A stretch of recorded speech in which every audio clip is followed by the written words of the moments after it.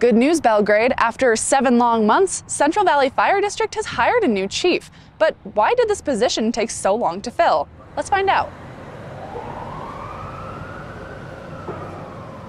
The chief prior to him was here for about 2 months. It was a very short period. Anthony Stratman is a battalion chief for Central Valley Fire District. He started out as a volunteer firefighter 14 years ago and has seen how Central Valley's fire chief situation has changed over the years. Has the track record with chiefs here always been like that? It hasn't been like that until recently. Stratman tells me during his time with Central Valley, Ron Lindroth served as fire chief from 2012 to 2021, almost a decade with a consecutive chief. But after Lindroth, Central Valley has seen 3 separate fire chiefs since, one being Lonnie Rash, who served as chief for just 2 short months before he quit in November of 2023. Is that why you guys took so long to kind of handpick a new chief? Yeah, a lot of the firefighters collectively came together and pushed that we take the time to do a thorough search and process of finding a good, strong candidate so that we could find somebody that's going to stay for a long time and really help bring this organization forward.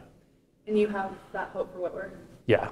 On June 1st, Jay Wittwer began his new role as fire chief for Central Valley Fire District. I asked how his first few weeks have gone. It has been phenomenal. I've met with each of the shifts, each of the crews, and have been very impressed with their commitment to the community and their competence in their craft as firefighters. Chief Wittwer has worked in the firefighter industry for almost 40 years. He's worked in various locations such as Las Vegas, as well as the Seattle area. I asked how he plans to navigate moving from larger cities with higher populations to Central Valley Fire District. So my first 100 days, I've got a number of things that I want to accomplish. First and foremost are to get to know the people, and most importantly, understand the community and the needs of the community. As for Stratman and the rest of the Central Valley Fire District crew, they have high hopes for their new chief. It's been great just to see him talking to the crews and getting to know all the members of the organization